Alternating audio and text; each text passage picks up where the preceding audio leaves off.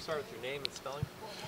My name is Lieutenant Rush, R-U-S-H, with the Harris County Sheriff's Office Patrol Division. Starting with time and location, could you explain what you know about the scene? Yes, sir. I did arrive late after the units had already got here and secured the scene.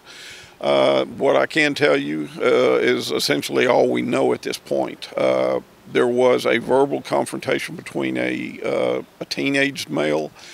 A male did end up coming out, we are told, with a weapon, a pistol, and there was no fight, but there was a struggle. People like holding his arms, like holding him down.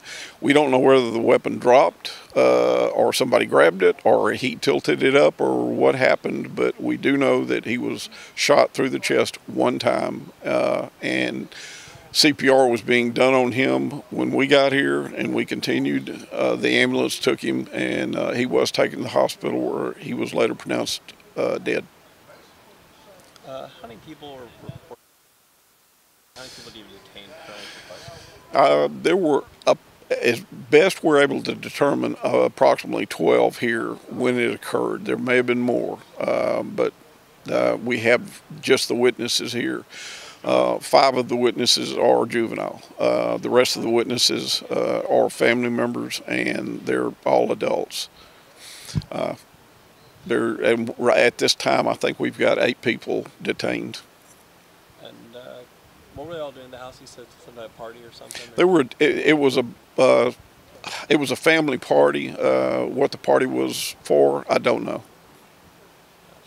Gotcha. Where do you go from here? Homicide coming up? Homicide is on the way, as is the crime scene unit.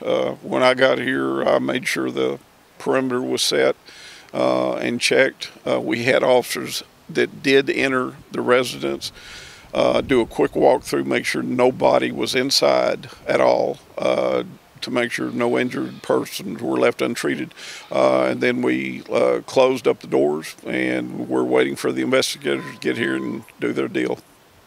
Victim, adult, or juvenile male? The adult victim was and I'm not sure of the exact age, but I believe he was in his 40s. Black, white, Hispanic? Black.